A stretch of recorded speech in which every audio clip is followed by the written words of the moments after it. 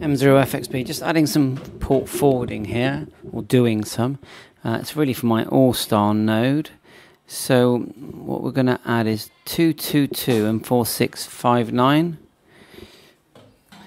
Yeah, it's 4569. So we put in 192.168.1.1 and we got to my Vodafone page, and then we've logged in. Yeah, you have to set up a password.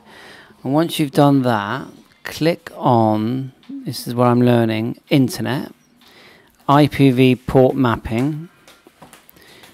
Now I have done IP config, so in the, as well, to get more info. So in the bottom here, just in here in the search, type in type in command first. So should we do it from scratch? So we'll put in here command. Okay, and you get the little black box. Click the black box and click in IP config. We are on the same we're on the same connection as my Vodafone router as well. You just check that you are connected to your Vodafone router. So then just bring that down, and the numbers I've got here is IPv4 is 1.105 and gateway is 1.1, so I think I might need that. So then you just click, it's only allowing me to click static port mappings. I can't do dynamics, so I'm going to have to do this one. I'm going to click plus, I'm going to call it All-Star. I'll do it, call it 222. I'm going to do TCP and UDP for both. Device, so let's have a look here. So I'm going to go to this laptop, yeah? I suppose, well, actually, it does connect to my other thing, so I'm going to choose my other router that it connects to.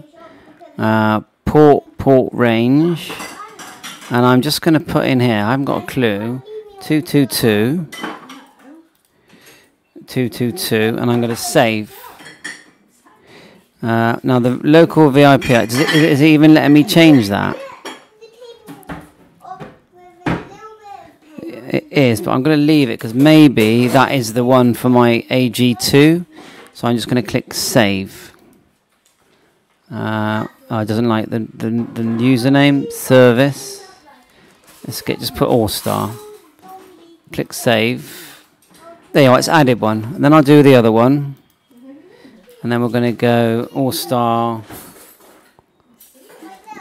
Star. I'll just put two S's. All-Star S. I'll do again TCP UDP. Select the same device because all my radio stuff does connect to that. Just interestingly, if I choose a different device, yeah, look, that number changes, so that's worth knowing.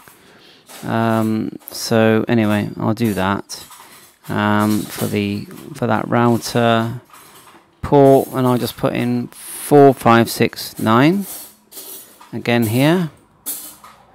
4569, and then I'll click save. So there you go. That's how I think you do it. I've never done this before. And then should we click apply just to make sure your changes have been saved. So yeah, I hope this helps when you're trying to work out how to do port forwarding and ports and all that. I've never done it before, so I'm just going to put this video on. Let's all hope. 7-3, all the best.